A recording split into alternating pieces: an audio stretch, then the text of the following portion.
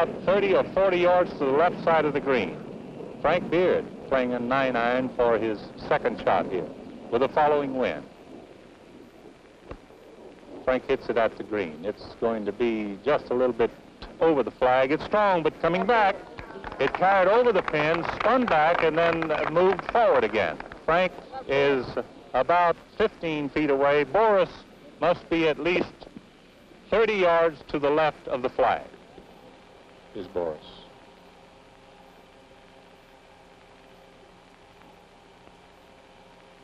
Julius Boros's pitch shot into the green did hit the upslope in the fringe. It's dead in the shot, and now he's faced with about a 20-footer for his par. It's going to be short all the way, and Julius drove that down into the turf. It jumped up and down, and he stopped about the same distance away that he missed it last time.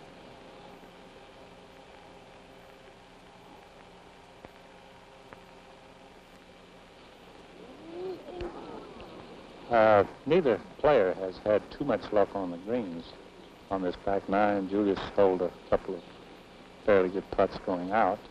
Here's Frank putting out for his par. And he made his par. Boros is putting for a bogey.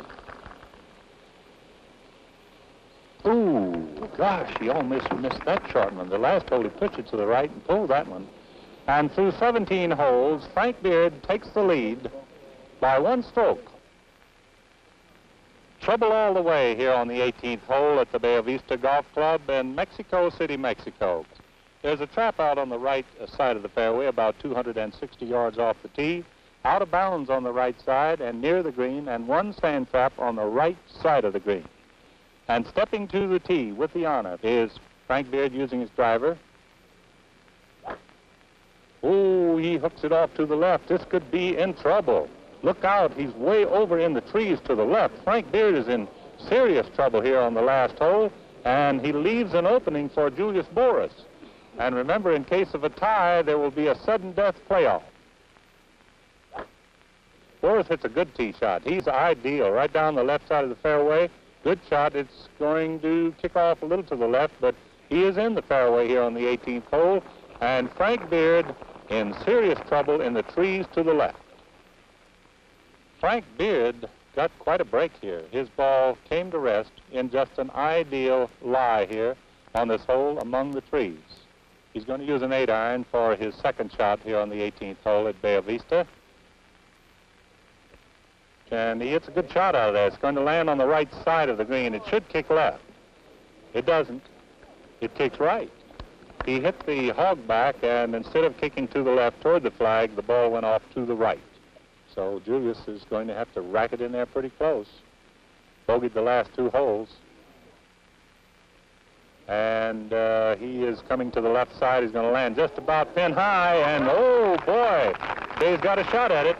Hit a good shot. It hit on the upslope, jumped back on the soft green, and stopped just about cup high, and looks like he's about 9 feet away, with Frank Beard about 35 feet away. Now on the 18th hole at the Bay of Vista Golf Club in Mexico City in a match which started out to be Lee Trevino, Julius Boros, and Frank Beard, and Lee was forced to withdraw on the 8th hole with an injured knee. Frank Beard from 35 feet out is strong. His ball is running way past the cup, down the hill it continues on toward Boros's ball, and here we have a match right now. Frank Beard was leading by one stroke at this point, and at this point there is actually only 2 feet that separate these two players. Frank Beard lies 3, just about 7 feet away for his par, and Julius Boros is about 9 feet away for his birdie. So here we come, right down to the final putt, here on the final green at the Bay of Vista Country Club in our match between Julius Boros and Frank Beard. Here's Julius with a 9-footer for a birdie. Boros hasn't made a putt on this back nine. And it's off to the left. Look at that putt. Had he made that, what a pressure putt that Frank Beard would have been left with. Boros, always a popular player for a number of years, not only with his colleagues, but also with the galleries. Frank Beard right here with a 7-footer to decide this match. And it's in the cup. So it went right down to the last putt again, and you saw Frank Beard's putt catch the right lip, swung around, and away it died in the center of the cup.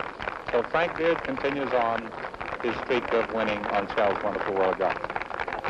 Well, fellas, I can't say too much about the excitement, the enjoyment that you gave the gallery here. Moose, you were going along there just smooth as you could be, and all of a sudden, what happened there on that 16th hole? Well, I had a little short putt there, Jim, and I kind of forgot to uncock my wrist. When I hit it, I kind of blocked it out a little bit and pushed it off to the right. It was a good shot you hit in here, and I thought you made your putt. Actually, I really did. Yeah, I hit a good one there. It just didn't break quite as much as Frank's did, but I had a bad lie there at 17. I flew one. I had some mud on the ball and just threw it off to the left, and that was probably the worst shot I hit all day. Well, Moose, you're always an interesting character and always give a good show wherever you play, and I saw that lie over there, and it was a tough one. And on behalf of Shell, we certainly want to thank you for appearing on the show, and want to wish you the best of luck in your new fishing series that you have coming up. Thank you very much, Jim. And I certainly want to congratulate Frank, and I wish him a lot of luck in the succeeding matches. Well, thank you. Hope he does well. And Frank, you know, it came right down to the last putt, and had Boros made his, your putt would have been a little tougher, wouldn't it? If Boros had made his, I'd never made mine. I'll tell you that right now. But it was, it's wonderful again to play with Julius, and I am kind of sorry we didn't play a little better today. But this goes to show that pros are human. You know, we can't shoot 65 and 6 every day, and we occasionally shoot rounds like this where we don't shine too much. But it was a wonderful afternoon, and just happy to be here with Julius and the Shell people. Well, congratulations to both of you, and why don't you go with the clubhouse, and I'll join you in just a moment. Very good, Jim. Thank you, gentlemen.